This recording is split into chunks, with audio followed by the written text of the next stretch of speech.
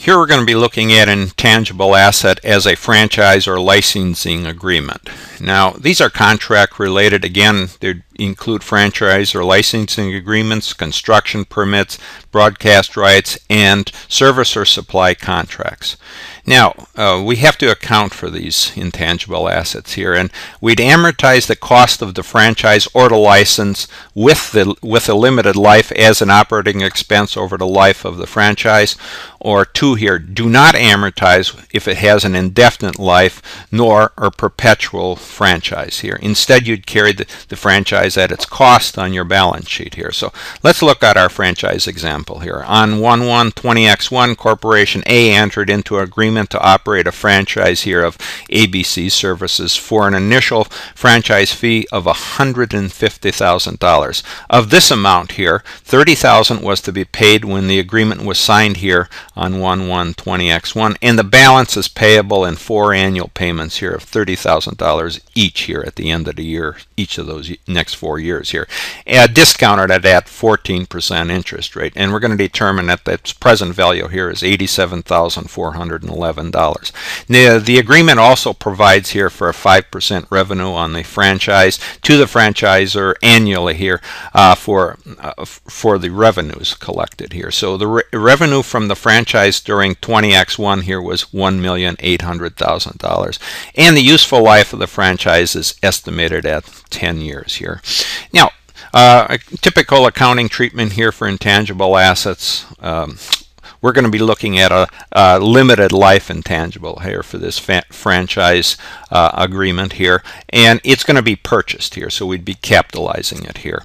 But if it was internally created, you typically would expenses here, and also we're going to be amortizing it here over its useful life here because it has a limited life. Had it at an indefinite life here, we would not be amortizing it. And there isn't any impairment testing here on this intangible. So let's go back and let's look at how we calculate this. First, we have to determine the franchise cost, and then we can determine the amortization expense here.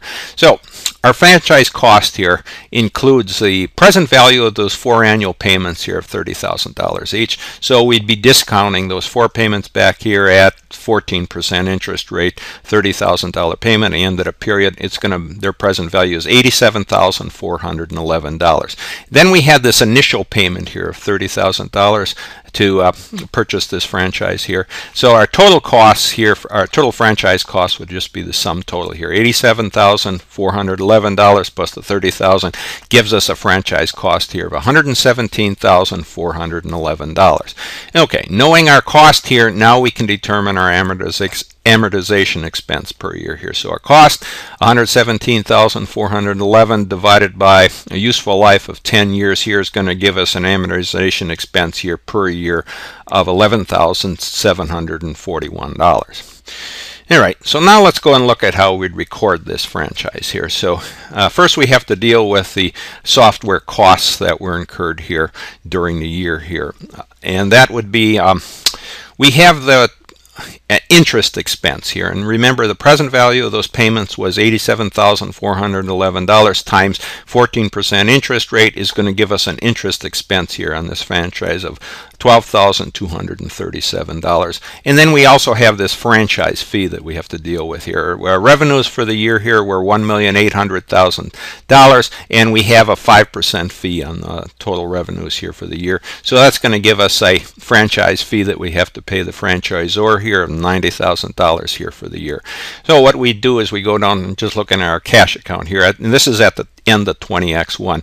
We have our interest expense here of $12,237. So let's just say we credit our cash here for that amount, and then we'd recognize it here on our income statement here as a debit amount here for $12,237. So reduced our cash on our balance sheet, recognize the interest expense here on income statement. And then we also have this franchise fee here of $90,000 here for the year. So we'd credit that here on our cash account for $90,000, and then we we'd recognize it here on the income statement as a franchise fee here for this percent of the revenues collected here. Debit that here for $90,000.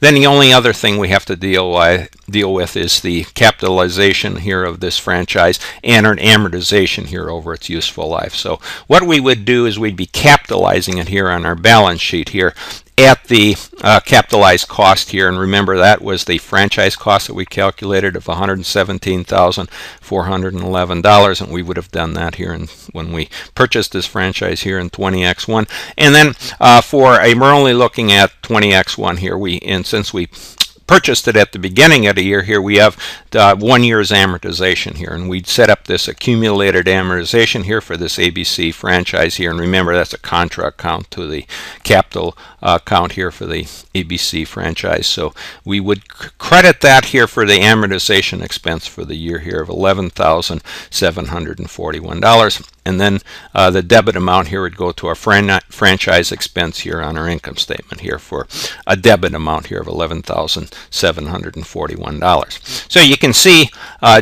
dealing with these franchises here, in this case we have let's just go over it one more time here. We had an interest expense only because we had to pay on this franchise. We didn't pay for the entire cost up front, so we had the payment here that we had to account for our interest expense here. And then we also had the franchise fee, because there's usually a percentage of the revenue that goes to the franchise, or that we purchased the franchise, but we still had to pay a certain percent of our revenue to the franchise or the holder of that franchise here. So we would have had those two expenses here on our income statement, the interest expense here in this franchise fee, and then you also have the capitalized amount here since we purchased this franchise here. You have to determine what your capitalized amount is, and then you have to amortize it over the useful life of that franchise. All right, so that just takes care of how we'd be dealing with a franchise or some type of licensing agreement here to record it. And all I'm doing is just recording the franchise itself here. There would be other recordings here to this franchise, but we just want to look at how we amortize the cost here and how we dealt with our essentially royalty payments here, and then we had that payment here that we have on there's 4 payments that were due on that franchise to the franchisor each year.